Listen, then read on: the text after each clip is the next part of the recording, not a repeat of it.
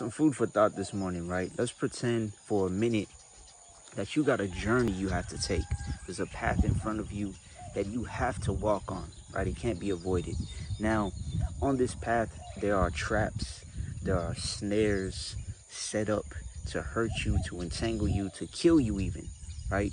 There are also people set up along the way, some to help you, but the majority of them to test you or to try to get you to go off the path or to try to get you from finishing the path, right? There's people and even things like, say, for example, social media, alcohol, drugs, distractions, half naked, tempting women or even men that will distract you from finishing the journey, right? Now let's pretend that you have a map in front of you laid out with all the traps, how to get around the traps, how to discern which people are set up to hurt you, which are set up to help you. It's a map that's made for you to finish the journey and make it to the kingdom, right? What are you doing with that map? Are you setting it off to the side? Are you never looking at it?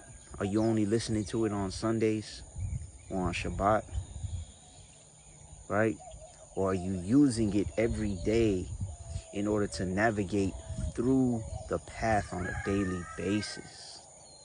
See, a lot of us get caught up in the ways of the world and forget that the map is the only way to guide us on that journey, down that path that we have to walk in order to avoid these snares that are out here, especially in these last days.